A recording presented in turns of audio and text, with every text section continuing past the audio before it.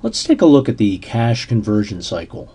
Now, the cash conversion cycle focuses on the time between payments made for materials and labor and the payments received from sales. Now, ideally, you'd like to have this cash conversion cycle to be as small as possible. Here you have inventory days. Once you produce something, you're going to have inventory. Ideally, you don't want the inventory sitting around for too many days because A, it becomes obsolete if it's a technology good, you know how quickly computers change, or it actually spoils if you're talking about something like produce. You also have a collection period. Most of what's sold is sold on some accounts receivable basis. So, or at least much of it is. So ideally, you'd like to get paid as quickly as possible. And oftentimes you'll find that companies will offer their customers discounts for paying quickly. So you'll see something like 210 net 30. That is, you get a 2% discount if you pay within 10 days and the balance is due within 30 days. So you want to get paid as quickly as possible. And ideally, you'd like to be able to stretch your payables period as long as possible. So if you're a strong company, you're in a good negotiating position, for example, a company like Walmart, a lot of suppliers want to do business with Walmart, so Walmart probably dictates the terms of the payment period. So instead of paying them every 30 days, perhaps they pay every 60 days or every 90 days. And again, the shorter you can make this, the better. So let's take a look at an example using data from Apple, and I got the data from Morningstar. And the revenues are $233.715 billion. Okay, all these terms are in millions of dollars.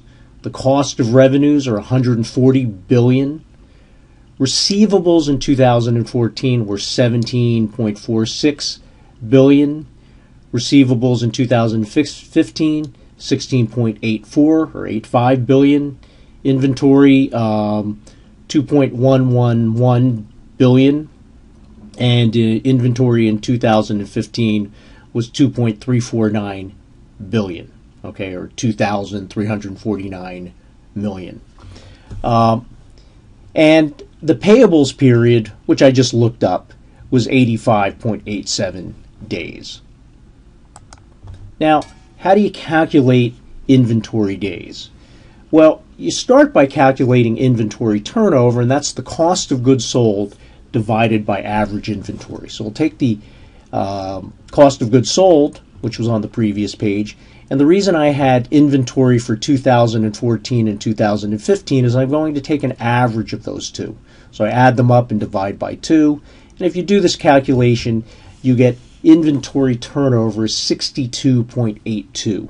What does that mean? That means that Apple essentially empties out its warehouse or refills its inventory 62 times a year, or almost 63 times.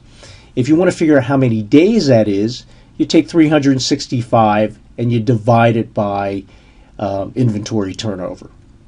So it turns out to be 5.81 days. So that's the average amount of time that inventory sits in Apple's warehouse. Okay, it's a very short time period. We can do the same for receivables. To calculate receivables turnover, we take revenues and then we divide it by average receivables. So same sort of calculation we just did for inventory turnover. So the revenues of 233 billion divided by the average receivables turns out to be 13.62. And again, we can convert this into days. Days sales outstanding is usually the term. We take 365, we divide it by receivables turnover, we get 26.79. What does that mean? That means that when Apple extends credit to somebody, they get paid in a little less than 27 days. So if we want to calculate the cash conversion cycle, it's inventory days plus days of sales outstanding minus the payables deferrable period. So they have a very short inventory days, 5.81.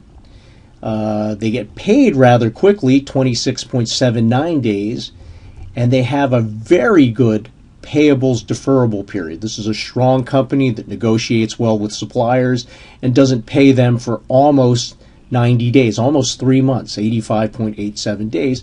It turns out that this cash conversion cycle is actually negative, 53.27 days.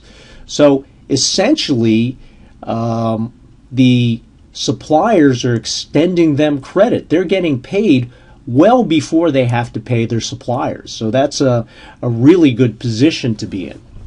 Now, I actually went to Morningstar, and you don't actually have to do this calculation.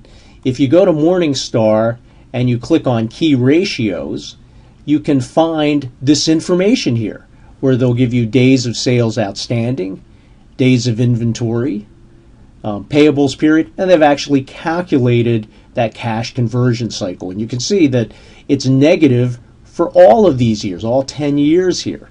So Apple is very good in terms of negotiating with its suppliers.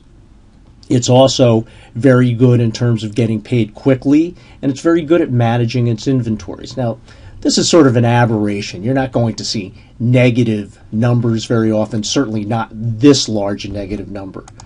So what I did is I looked at a few companies here for the same time period, 2015, and IBM had a cash conversion cycle of 89.10 days.